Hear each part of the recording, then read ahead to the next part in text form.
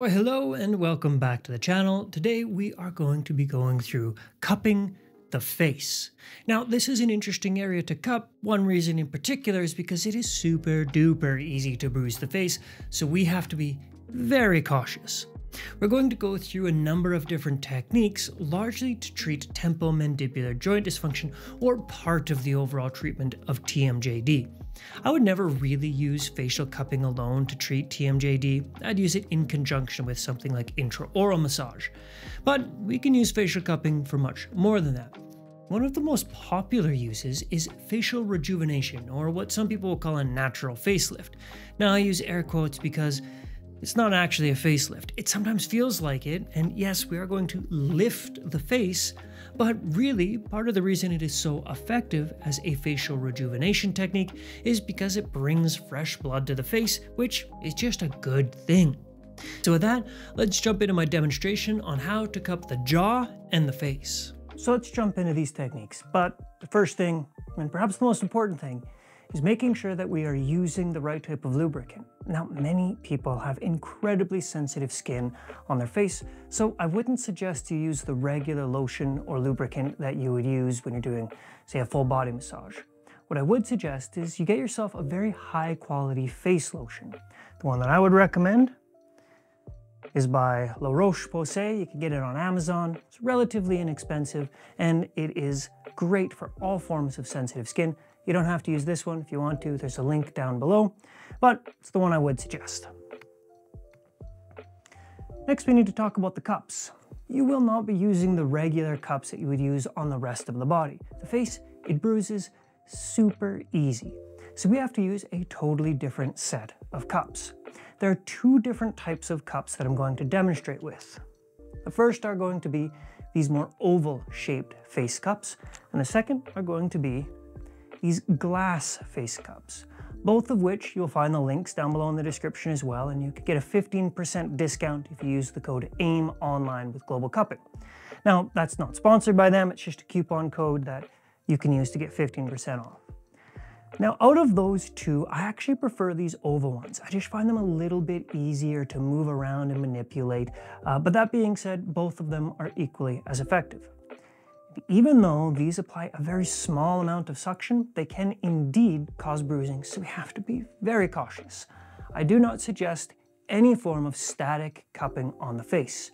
The only type of cupping I would suggest is very gentle, moving cupping. So with that, let's jump into the demonstration of how to cup the jaw and the face. So one of the first things I'm going to check is, does my client have oily skin? If they do, perfect. We don't need to apply anything else.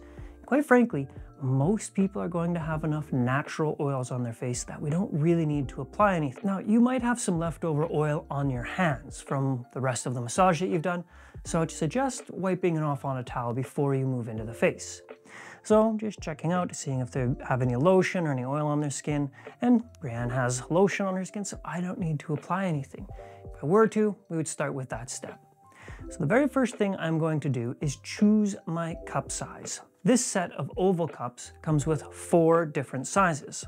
We're going to have the largest size, and then of course we're going to step down in sizes until we get to the very smallest size. So when I'm working on the jaw, the masseter in specific right now, I'm going to choose one of the larger sized ones.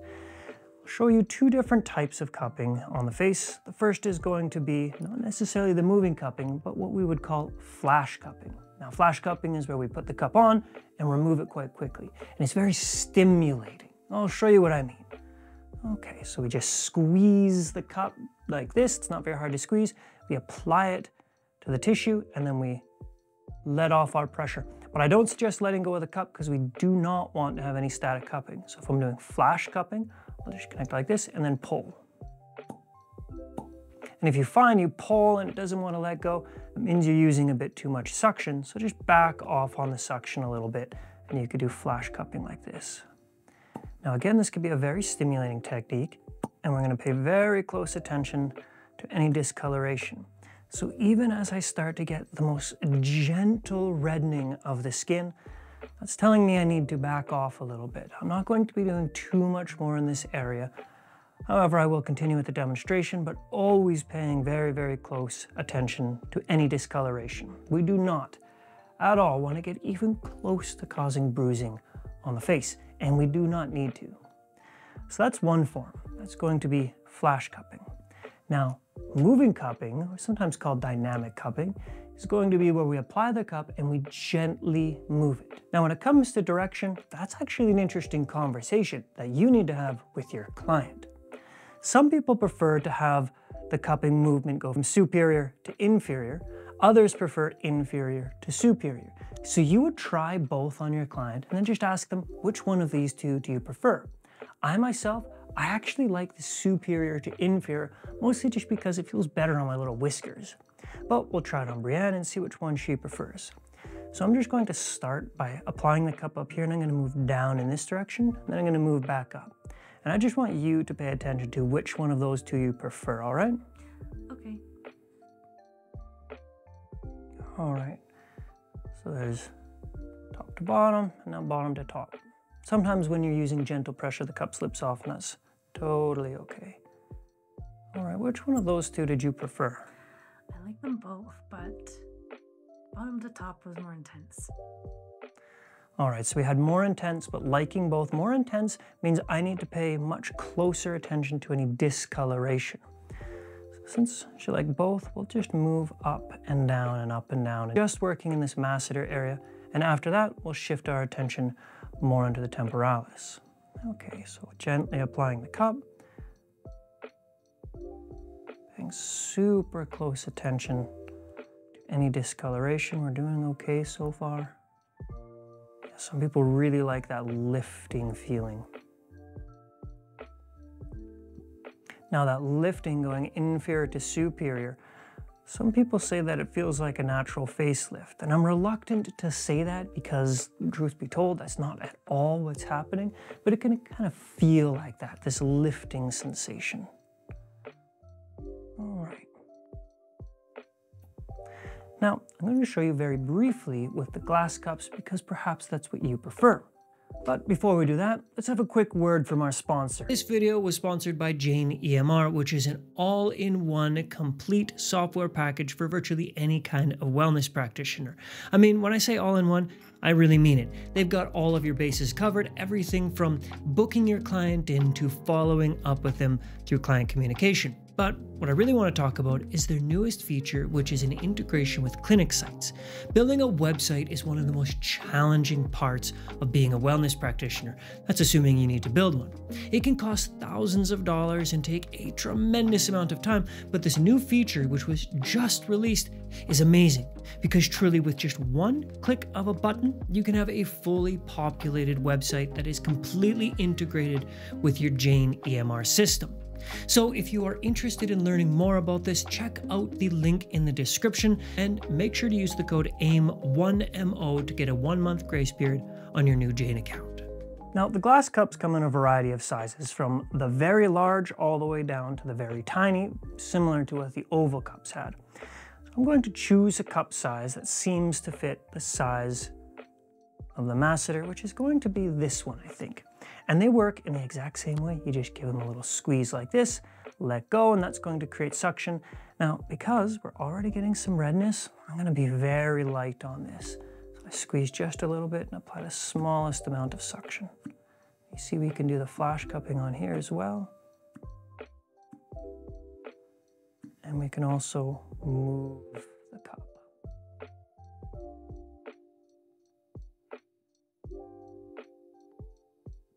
All right. Now, let's move into the temporalis. Now, the interesting thing about the temporalis is it is a massive muscle. It encompasses the entire temporal fossa, which, quite frankly, is going to be about the size of the palm of my hand. Like, it's massive. But we can really only access this tiny little bit right here because, of course, the hair is going to get in the way. So with that, I'm going to once again choose my cup size, and I think I'll choose the slightly smaller cup. And the same thing goes. I can do flash cupping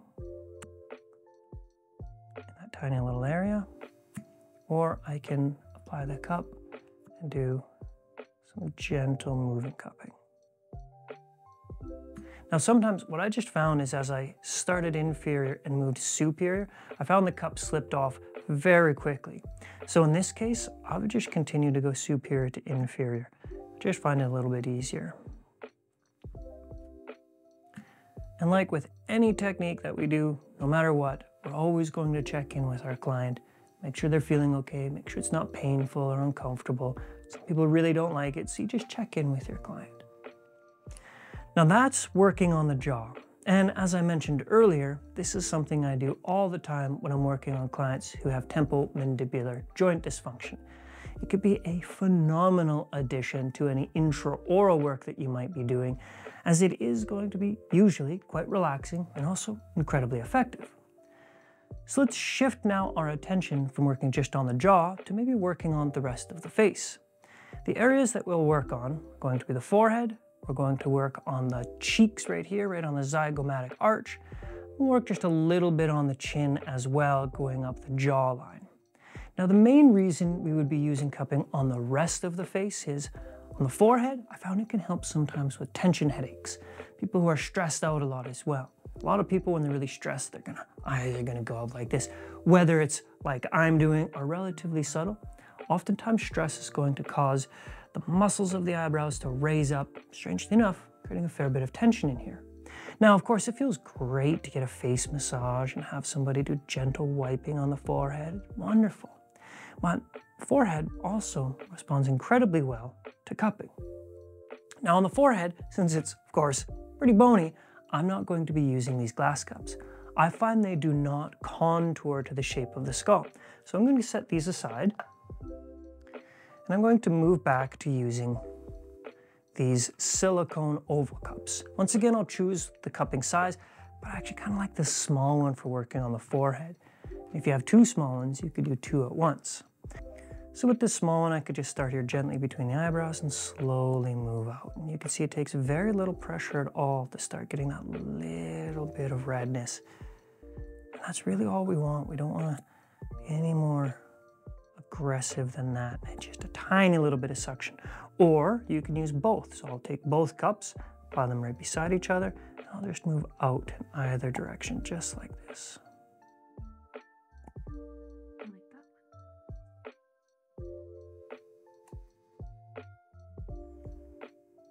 Yeah, that can feel really relaxing.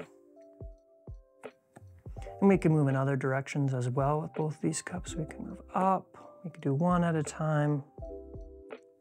Noticing that we have only very mild redness. And quite frankly, that's plenty. We don't need to go any more than that. Any more than that, we do indeed start risking bruising, which, as I've said ad nauseum, we're going to avoid at all costs. So without doing suction, just as review, you can use one cup and go medial to lateral. And you know what? You can try and go lateral to medial, but I find you get a lot of bunching. You see how the tissue is bunching up there as I go lateral to medial? It makes the cup slip off. So it's just harder to go from lateral to medial. You can certainly do it. It's up to you. All right, so we could go medial to lateral. We could use two cups at the same time. We could go inferior to superior, and again going superior to inferior, I find you get a lot of tissue bunching, which makes the cups pop off. Let's now move into the cheeks. With the cheeks, I also like to use these smaller cups, and we can, as before, do one side at a time, or we could do both sides, but for the sake of demonstration, I'm just going to do one side. Now, I do not usually suggest moving superior to inferior because it kind of pulls on the eyelid, and for a lot of people, it could feel weird and uncomfortable.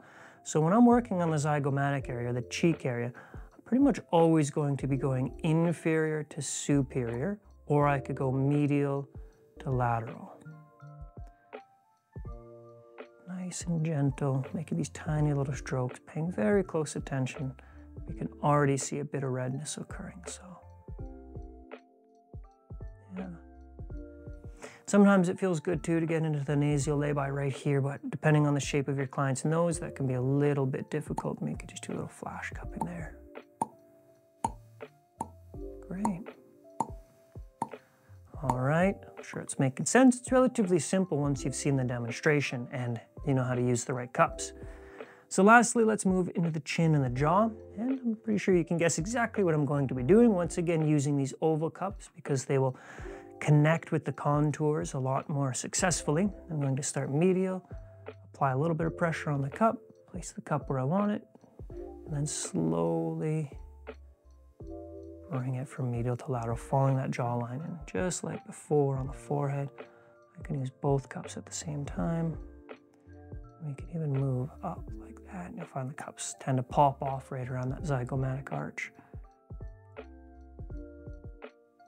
Now, when I'm doing facial cupping, one of the things that I'm attempting to do is, I'm not painting the face per se, but I'm imagining that I am. And you say we've got a little bit of redness on the chin, the forehead's pretty much disappeared in redness, the jaw is still a little bit red. But what I'm attempting to do is make sure that I get the entire face and just very, very mild redness. We don't need any more than mild, but I really want to make sure I contact every part of the face. We could go above the upper lip here, right? But again, very gentle, these tiny little strokes.